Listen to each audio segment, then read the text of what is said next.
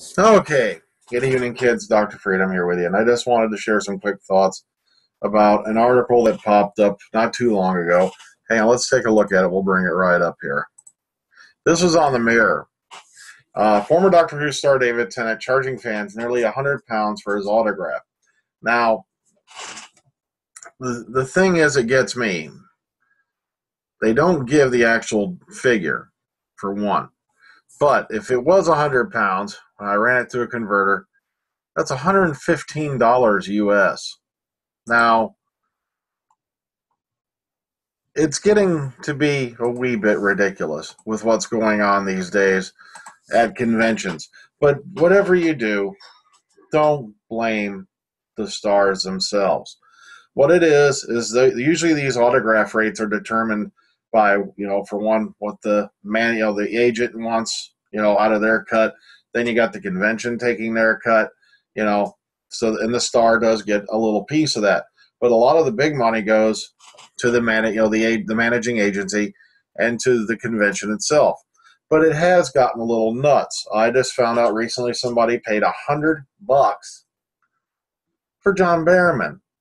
Now, as much as I appreciate John Barrowman as an actor, artist, and whatnot, and singer, Patrick Stewart was through town. I believe it was in 2012, back when I was still living up that way. He was only charging $75 for an autograph, which I gladly paid because, sure enough, he's never been back through here again. I figured, how often is Patrick Stewart going to be coming through town? But it has gotten a little crazy, especially with convention rates as they are. I miss the days personally when you went to a convention, everybody paid the same amount of money, everybody got the same show, and everybody got the same good time. But now conventions have pulled these nifty little things called VIP packages, where if you slide some more money, oh, look, you automatically get bumped up to the front of the line, you automatically get this, you automatically get that. And for a guy like me, and I have arthritis in both ankles, when you're waiting in line for an hour to see someone, and suddenly a group of people who, by the way, have had 3-day passes, they got to get into the convention an hour before you did because they had VIP passes. They get bumped up to the front of the line, ahead of you. That's kind of disheartening. As I told the guys, I had a really heartwarming moment here not too long ago when Summer Glau came through town, and me and Lady Gallifrey, we waited an hour in line, because basically we hopped in before there was a line, so we were right up front, and people started lining up behind us, and then we found out, Summer Glau had to be out of town, in a hurry, and so. She did come out, and like I said, nothing against her. She's a real sweetheart. Really enjoyed talking to her. I couldn't talk her up because I had a bunch of people behind me. But suddenly, as they set up, 5 people got moved in front of us. And I'm like, it's, what the heck? What about the people who've been standing here? What about people with disabilities?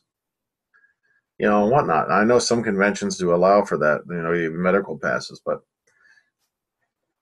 there was a guy behind us, and the lady looked over, and she saw he had a VIP pass. He looked up because she goes, "You can come up front." And he goes, "No, because these people have been waiting here longer." And I thought that was incredible. Gave me, goosebumps that, there's still some very, very nice people out there in the world.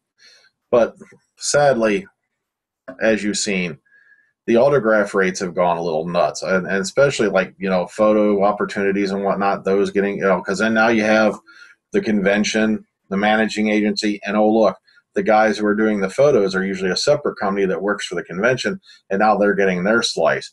Oh, man. But all I can tell you is the old saying, let the buyer beware. If you're going to want to go see a star, there's multiple conventions. I discovered one down here that has nothing to do with the major Comic-Con tours. I won't name the company because I don't need a lawsuit bouncing up and down my head. Because this is one of the big convention providers I'm talking about that's been doing this. And they're a smaller organization.